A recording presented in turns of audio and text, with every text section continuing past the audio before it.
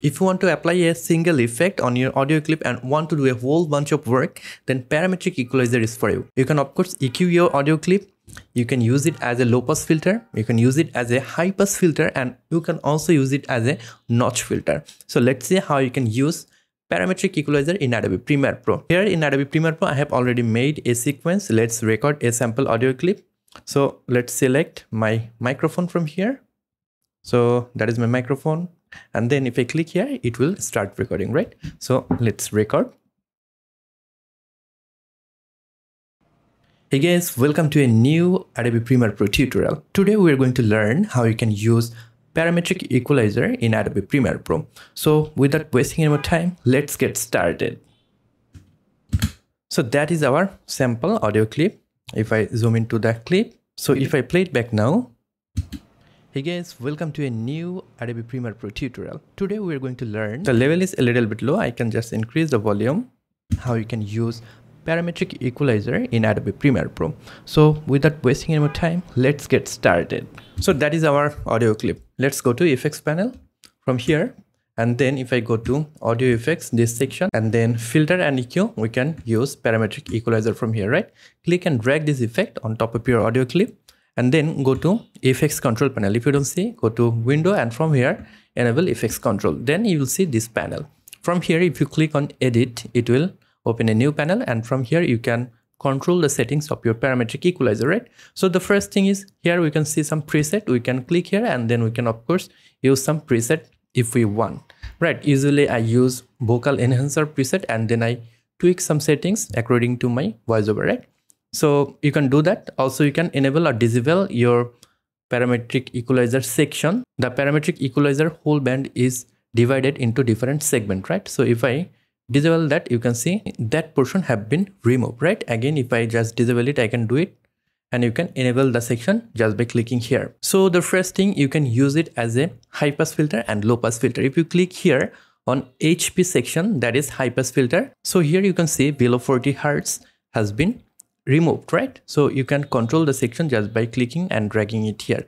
So if I play it back and if I show you, hey guys, welcome to a new Adobe Premiere Pro tutorial. Today we are going to learn how you can see it is making my voiceover a little bit thinner because we have reduced the frequency below 280 Hz, right? So you can use it as a high pass filter. I'll just keep it maybe 80 or 70 Hz, and then you can use it as a low pass filter. If you click here, then you can see that portion have been removed. You can change the frequency that you want to remove. Suppose if you place it here, then the frequency after 2534 will be reduced, right? If I play it back, Parametric Equalizer in Adobe Premiere Pro, you can see the voiceover is sounding very muddy. You can also do that, right? So let's keep it maybe here, maybe 16,000, right? So that will act like a low pass filter. And again, we have learned notch filter, right? You can also use it as a notch filter. Suppose this frequency of my voiceover is a little bit prominent. I want to reduce the gain of that frequency a bit, right? What I can do, I can click and drag it here, and then I can just adjust the position of my segment, and then let's make it a little bit higher. Then I can change the width of that frequency, right? So let's play and see time. Let's get started. Suppose I want to decrease the portion from here, I can just decrease the gain this much, right? So it will act like a notch filter. Again, suppose you want to remove some harsh portion of your voiceover, let's make it very narrow, then increase the gain. Hey guys, welcome to a new Adobe Premiere Pro tutorial. Today we are going to learn how you can use Parametric Equalizer in Adobe Premiere Pro. So without waste, so this portion of my voiceover is very harsh. So I want to decrease the gain of that portion so that it sounds a little bit smoother.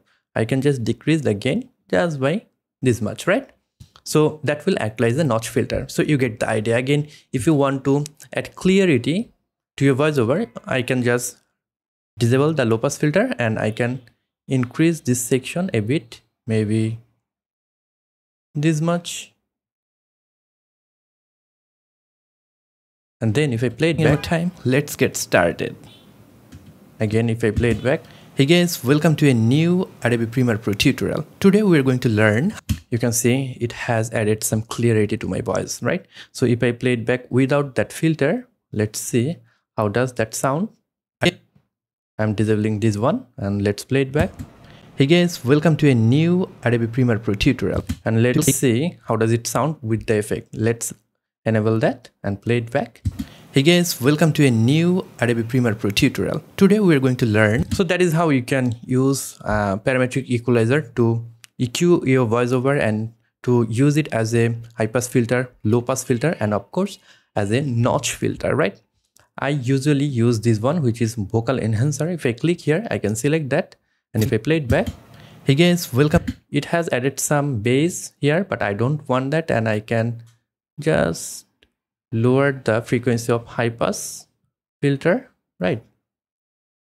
And I can increase this one a little bit. So usually this is my go-to EQ for my voiceover. If I play it back, hey guys, welcome to a new Adobe Premiere Pro tutorial. This is before. Hey guys, welcome to a new Adobe Premiere Pro tutorial, and this is the after. Hey guys, welcome to a new Adobe Premiere Pro tutorial. Today we are going to learn how, so that is the basic how you can use the Parametric Equalizer. Of course, you can use a bunch of Parametric Equalizer if you need. Suppose I want to use it as a high pass filter. Again, if I click and drag another one, then I can use it as a EQ for my voiceover. So that's the basic. You can stack a lot of Parametric Equalizer together to achieve your desired result. So I hope you have liked this video. If you have liked this video and learned something new from this one, then you can give me a thumbs up. If you know this channel, want to learn Adobe Premiere Pro or video editing, then you can subscribe to this channel to get more awesome video just like this one. I'll catch you guys on the next one. Until then, goodbye.